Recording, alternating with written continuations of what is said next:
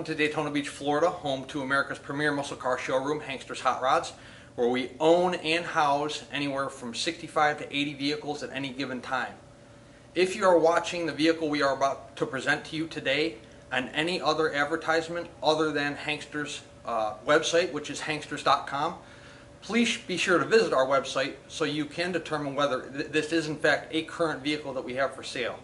If you are watching this on YouTube, on classiccars.com, on Hemmings, this vehicle may no longer be available for sale.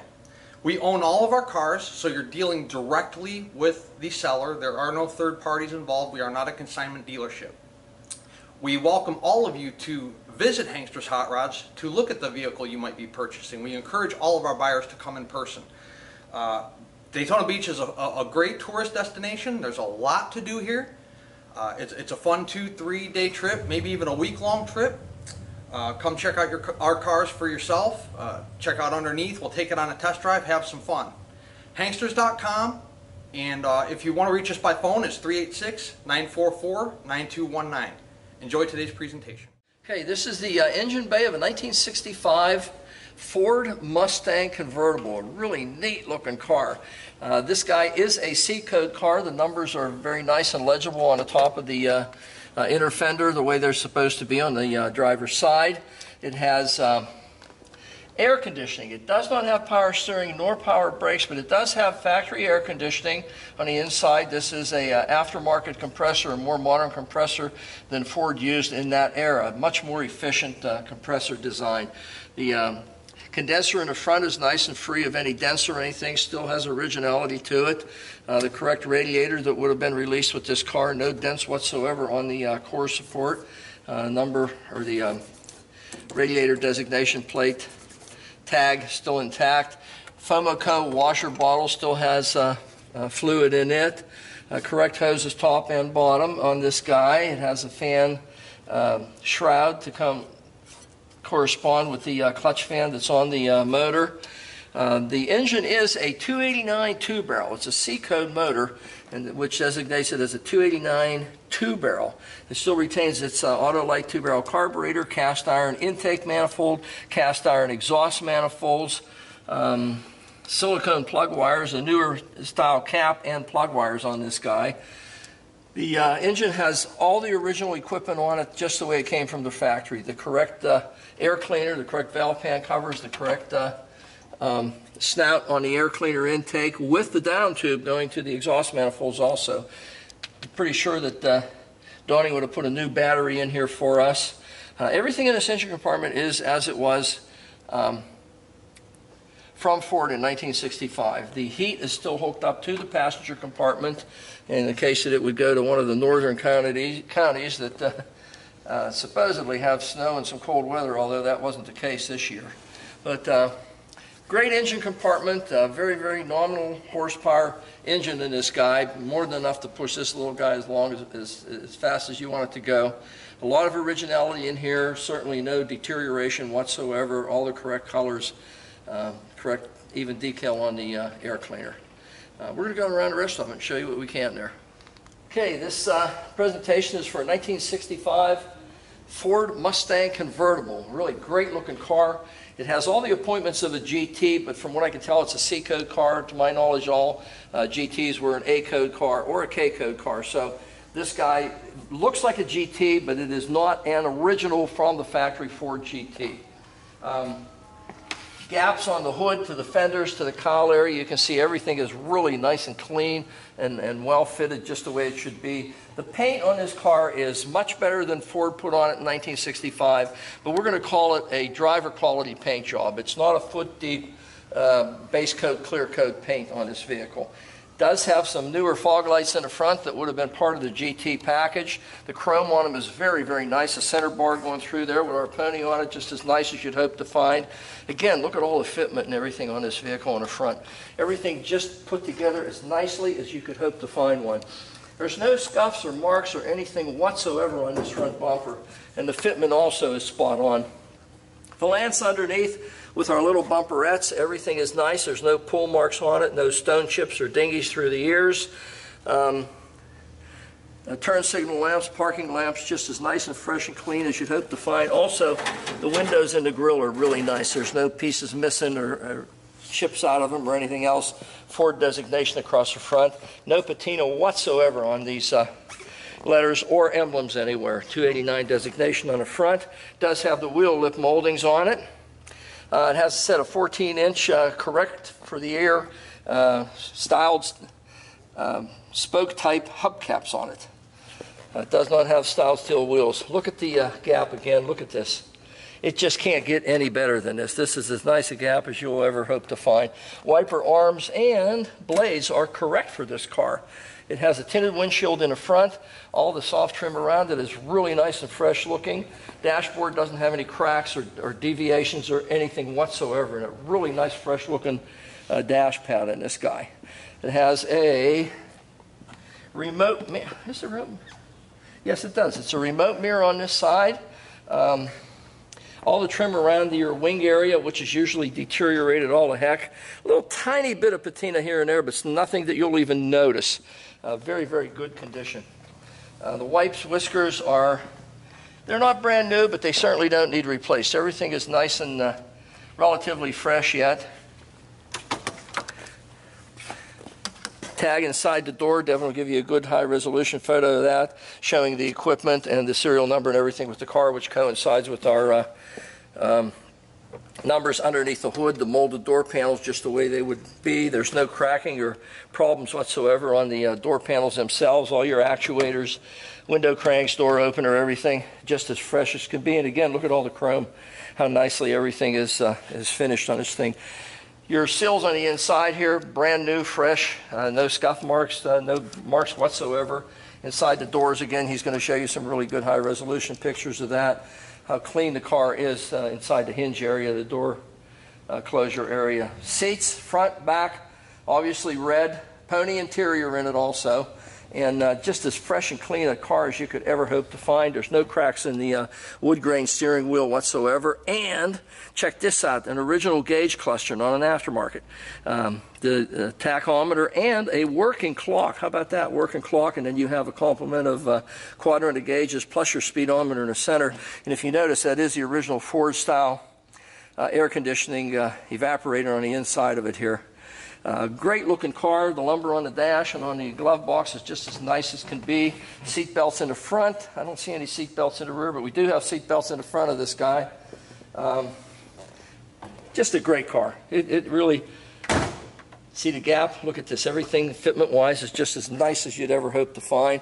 Does have a red accent stripe to coincide with the red interior on the inside of the vehicle. There's no patina whatsoever on this side scoop area. Everything around the convertible top area, just as fresh and clean as can be. And I believe we do have a boot with this still in the original bag in the trunk, but we'll get to that in a second here. Fitment of the back, really just as nice as you'd hope to find. The rear deck, I forgot to mention going down the side, you can't even tell that this car has any doors on it. That's how well everything is fit. The front fender to the door to the rear quarter panel, just as nice and fresh as can be. BFG radial TA tires. Really give it a nice pop with the spinner style spoked hubcaps that are on this guy. Really a great looking car. And again, to continue with the GT theme that this car has, it does have the trumpet style exhaust exiting through the rear valance on this car. That was a GT trademark also. So you have the fog lamps in the front. You have the trumpet exhaust out the back. You have the rally cluster, which was an option. This thing gives every indication of being a GT car whenever you run by it. No marks whatsoever around the chrome, around the bezels that go around the tail lights. The lights themselves are nice and clean and clear. You can see the bumper is just flawless, just like the front one was. There's no marks or scuffs or scratches whatsoever on it. By the way, there is a crack here. We do have another one of these ordered, but this plastic piece in the center of the gas filler door has been ordered, so we do have it. The boot, this is the padding, but the boot itself is in this bag. There's a spare tire that goes with it and a jack, I believe. There's a jack in here somewhere. Trunk itself still has its original cardboard ends to it to show that the originality of this guy, and there's absolutely no deterioration in the floor area of this guy. Just a really nice jacking instructions up inside. Just a great Mustang. You know, it just has a nice look to it, a nice, a lot of originality in this thing, a lot. Going down the passenger side, same as the driver's side. I mean, we got our wheel lip moldings, fitment just as nice as can be with the wipes and whiskers. Look again here. Look at the door gap on this guy. Look at this, the fitment. It's a car we don't even have to touch. We do not have to mess with it. Again, our door sills and the finish and fit and everything on the vinyl and the interior, the dashboard, everything is as it was. And obviously it has a console. This is an aftermarket piece that goes over the console. If you don't like it, take it out. But it is an aftermarket piece that goes with it. It has a cup holder and a little glove box too. So it is a functional piece that you might want to either leave in or take out, whatever you decide. Has a set of pony floor mats in it. Great looking interior on this car. Very, very nice inside the doors. There's no indication of any rust around the bottoms or the seals the way they go. Everything closes the way it's supposed to be. And check this out. A matching right-hand mirror to the remote adjust mirror on the left-hand side. A great addition to have on the car. Now this guy, same as the other, ever so slight patina. I mean, I can't see it, but I can feel it. It's just as fresh and nice as can be. Again, look at our gaps here. Look at this. It can't get any better than that. It just can't. The original style antenna that goes with it. Mustang Club paraphernalia on it. All our decals on the sides, all our emblems, everything nice and fresh as could be, 289 designation. And again, this side is just as straight as the driver's side. This thing's a 65 Mustang convertible. It looks like a GT. I think they did make a few that weren't A-code cars, but you'd have to really go search in Ford documentation to find that out. I'm not 100% sure of it. This thing is a C-code two-barrel car as opposed to a four-barrel. But it has everything as a GT would. It's a great looking car. It's a great color combination. It's like a pewter silver with a reddish orange interior in it. And of course, our reddish orange stripe down the side of it. White letter BFG tires. Flawless chrome on it. Nice fitment. It's just a great car. Air conditioned. I don't know how much more you'd want out of a Mustang convertible. It's a 65 and it's available here at Hangsters. And we'd love everybody to come down and take a look at our stuff so we can show you this car and a whole bunch of other ones. You may not decide to buy this one after you see it. You may decide to buy a Camaro convertible. Who knows? But we have a lot of availability of vehicles here. We usually try to keep about 70 vehicles on the floor at all times. So this is just one. And if you look at our website, you're only going to see about 45 or maybe somewhere middle 40s, upper 40s of them. But that's as fast as Devin and I can get these cars ready, and Jeff can get them ready so that Devin and I can go ahead and do the presentations on them. But this particular one is for sale at Hangsters at this point in time. So take a look at it on our website, hangsters.com. Okay, this is the underside of our 65 Mustang convertible, pewter car with an orangish red interior and a nice accent stripe on the side of it. It gives you the appearance of a GT Mustang in a convertible. Sway bar in the front, which is also a piece for a GT. Nice bushings in the front of it. They have been replaced. The tie rod ends appear to have been all replaced at one point in time. The ball joints, I can't really tell. The shockers in the front are absolutely brand new. You can see at this point the motor had been taken out apparently and refreshened, but there are no leaks whatsoever on the engine at this point in time. And the bell housing area the same way, and the tranny, C4 tranny the same way. No leaks on the transmission or tail shaft area. Conventional starter on the front, the original cooling lines not all bent up or anything going forward to the radiator. Torque boxes in the front, which are normally deteriorated, still have their original pinch welds on them. And just as nice as you could ever hope to find. They're very nice and solid. You can see the Ford undercarriage. It's like a sound deadener undercoating stuff that they sprayed on to seal things up through the years. Nice and fresh yet on the subframes on the front of this guy. Floor pans in the front appear to be all original. Brake lines and the fuel lines going toward the back appear also to be original and not replaced. Speedometer cable where it goes into the tranny. Again, no leaks. So we have no leaks in the engine, bell housing area, transmission, tail shaft, nothing at this point. Speedometer here at this point, but there's a possibility that in a few years you'll find it. It's a muscle car.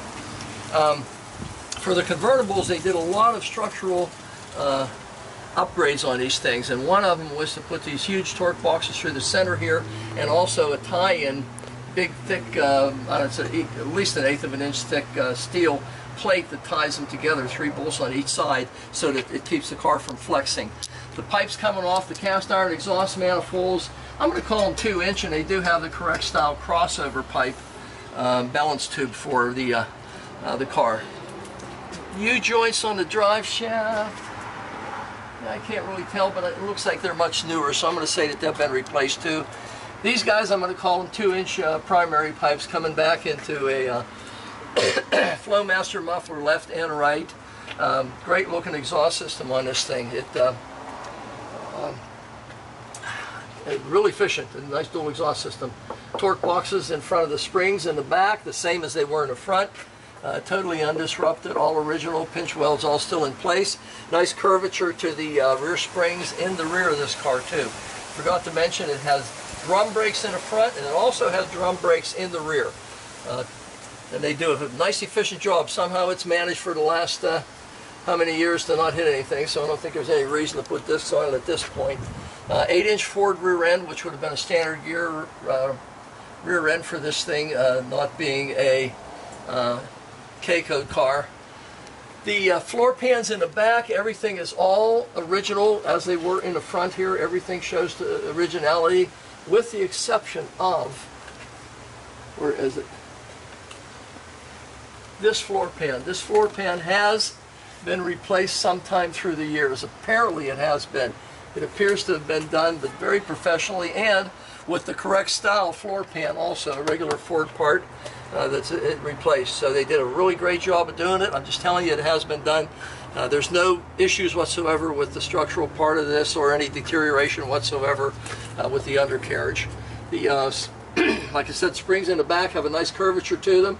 There's a newer set of shocks in the back, not air shocks, just conventional. Parking brake assembly still hooked up and functional on this guy too. I'm going to call this 1 3/4. Those are two. I'm going to call these pipes going out the back 1 3/4 pipes from the Flowmasters out to the trumpets that exit through the rear valance on this guy. The original gas tank, I don't believe it's been replaced. It looks like it does have a lot of originality to it, and again, it doesn't need any replacement. The drop downs and the quarter panels still have all the pinch welds on them, and they also still have the little drain plugs that were put in by Ford. So this car does have a ton of originality to it. Also a nice fresh round of rubber on it, but you can see BFG tires all around it. No leaks in the rear differential also. So you look up through this thing, and everything you see is a lot of originality. Everything's been cleaned up and detailed. But this thing is a very nice 65 Mustang convertible with a GT look. It just has a lot of charisma to it. It runs well, drives well, which you're going to see here just in a few minutes. Devin and I are going to go for a little jaunt down the road. And just a nice car. If you're in the market for a Mustang, this is certainly one that should deserve your consideration. And it's here at Hangsters in Daytona Beach. Okay, this is the interior of our 1965 Mustang GT style convertible. Really great looking car. Silver with a reddish orange interior in it. Got a lot of pop to it.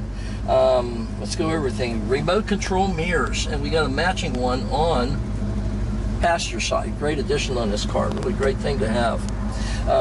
Tachometer, this is called a Rally Cluster. It was an option in the day. Very expensive. Take a look and see what these cost for a real one. You can see the tachometer is working, and believe it or not, look at this.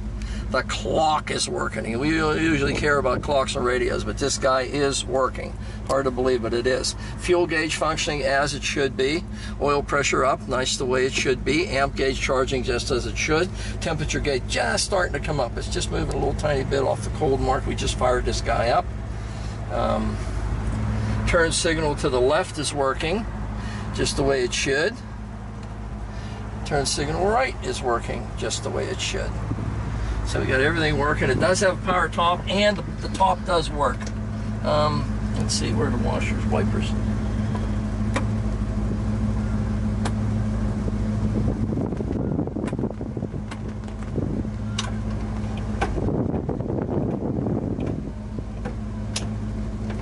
Okay, wipers functioning just as they should.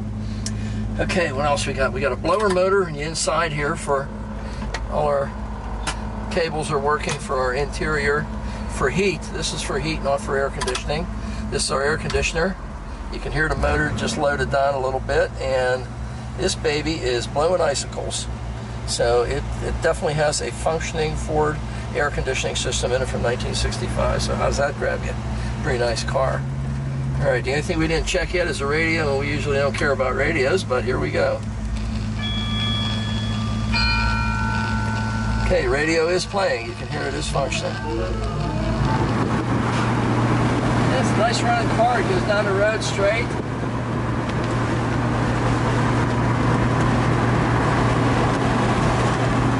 Let's try the brakes, no hands. See what it pulls like. Nah, it pulls off to the right for some reason. This guy's pulling off to the right for us. We put the brakes on. We have to get Roger to adjust the brakes. We didn't check the horn. Let's check the horn now. Horn is working just like it should. Nice sounding horn. Nice interior. Everything's working as it should. Speedometer's not jumping up and down. You can see our temperature's up about a third of the way up the gauge, just the way you would expect. The car runs nice. Nice steering resolution to it. It has a nice steering feel to it. Goes straight steering. Brakes definitely pull a little bit to the right. Not real bad. I think it might be just a little bit of non-usage, because there it just hardly pulled at all for me. Give this guy a little squirt for you going back here.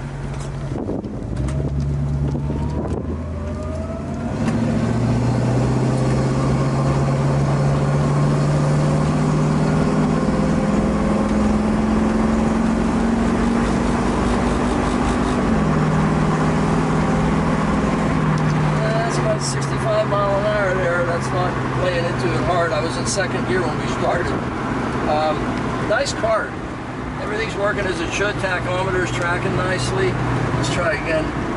Brakes, no hands. See what happens here. Still a little bit to the right. We have to fix that for you. It's a nice car. Goes down the road straight. Just as nice as you'd want. Steering has nice resolution to it. Nice tightness to the car.